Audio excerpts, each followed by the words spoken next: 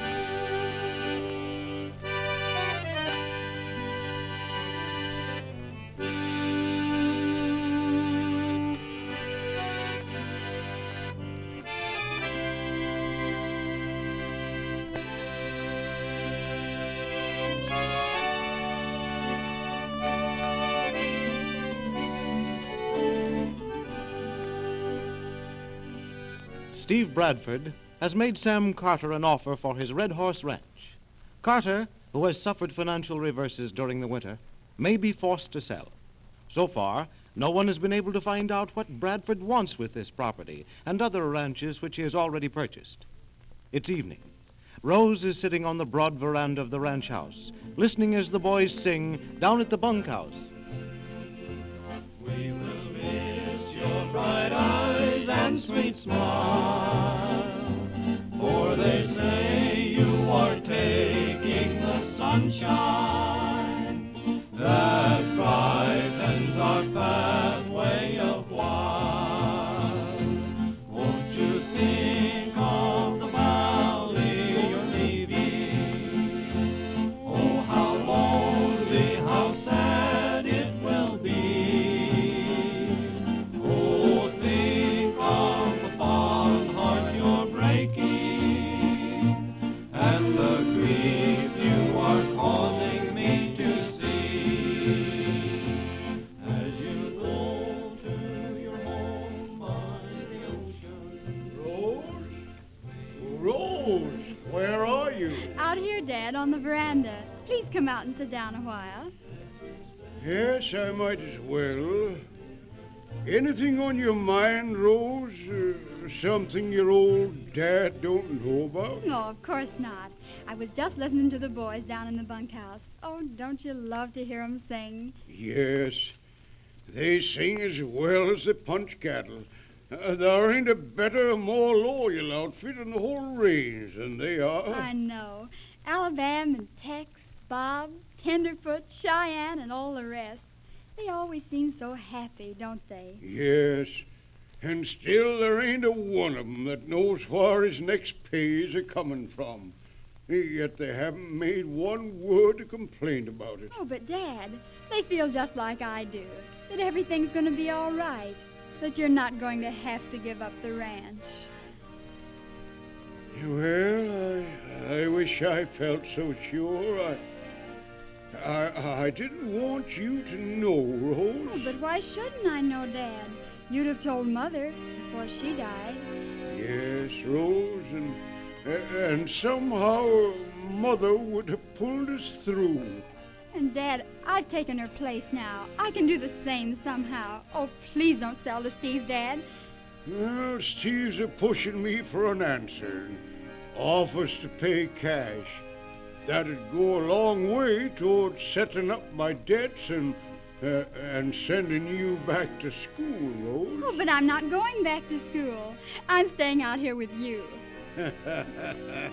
Yeah, you're a Carter for sure, Rose. You bet. But I got a feeling some good-looking young puncher's going to ride off with you one of these days. Now, Dad, don't be silly. Well, Steve Bradford's sort of taking a liking to you. Well, Steve is nice. Yes, I wish I knew more about him, or what he wants with all this land. He's trying to make a deal for that hill land over on the Leaning Y, so I hear. He's already bought the Bardee and the Lazy Edge. Well, don't worry about it, Dad. Listen, Montana's playing his accordion. It's La Golondrina, isn't it? Oh, the night's so still, it seems Montana is right on the veranda with us.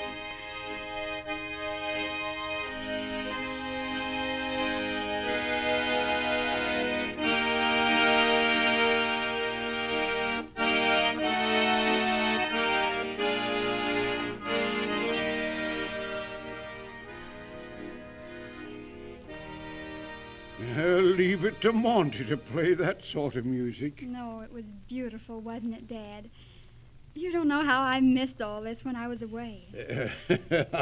I was a little scared when you come back home with some notions. They do things different back there. Oh, I did enjoy it. But their music, their talk, somehow it didn't always ring true. No. These boys sing out here 'cause they just bust plumb wide open if they didn't. I know. And people do different things. If they want new entertainment, they have to go to a show or find something to amuse them. But out here, a person can just get on a horse and ride just as far and as long as he wants to and never tire of it. Yes, on some horse like Blackie. Oh, Dad, did somebody tell you? I knowed all about it, Rosa. I saw it from the veranda. Well, I'm awfully sorry. I know you told me not to ride Blackie, but she really is gentle. Somebody shot a gun, and that frightened her. I wish I knew where them shots come from. So do I. But, Rose, now, just for your old dad's sake, don't take no more chances. You're still my little gal, you know. Oh, now listen to you. Alabama's the same way about Red, and I think I can ride as good as any man you've got in the outfit. Rose, I can see you're getting plumb away from me. You'll have your own way, I suppose. You better say that. But I will be careful after this, Dad. I promise.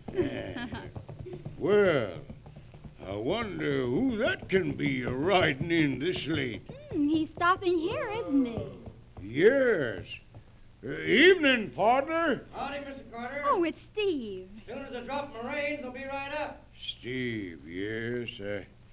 I guess he's come for my answer. Well, it's a right nice evening, Mr. Carter. Yes. Oh, hello, Rose. I didn't see you out here. Hello, Steve.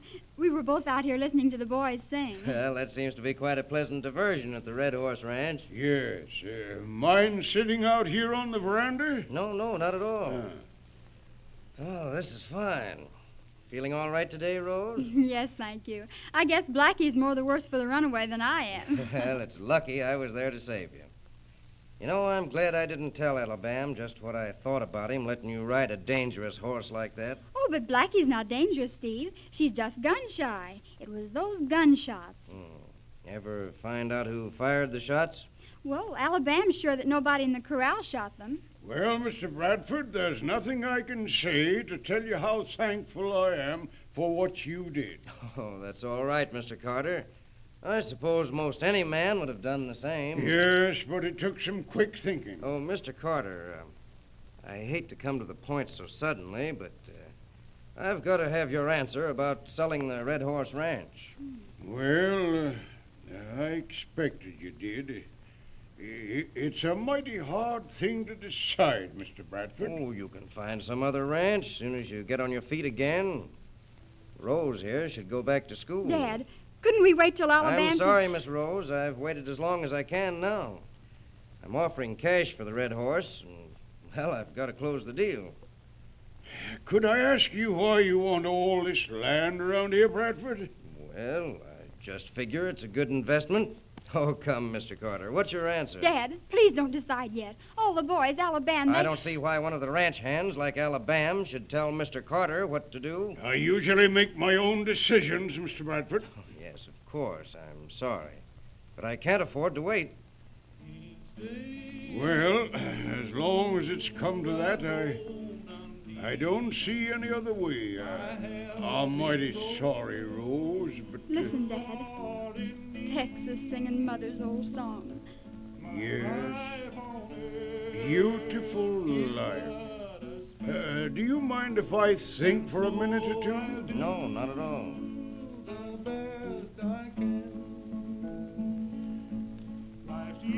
Mary, Mary, a few more days and I must go to meet the deeds that I have done, where there will be no setting sun, to be a child of God each day. My light must shine along the way. I'll sing his praise while ages roll. Strive to help some troubled soul. The only life that will endure is one that's kind and good and pure. And so for God I'll take my stand. Each day I'll lend a helping hand. I'll help someone in time of need and journey on with rapid speed. I'll help the sick, the poor and needy.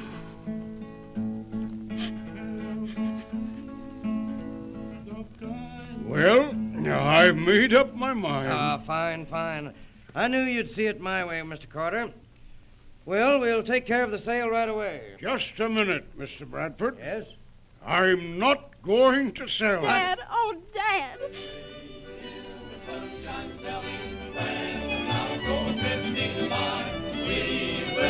Happy Nellie, don't you sigh. Down Lover's Lane we'll wander, sweetheart, you and I. Wait till the sun shines, Nellie, by and by.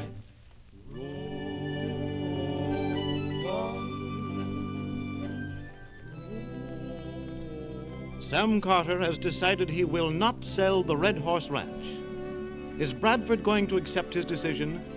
And remember, the mystery of Bradford's presence in the country has not yet been solved. Be listening for Life on Red Horse Ranch,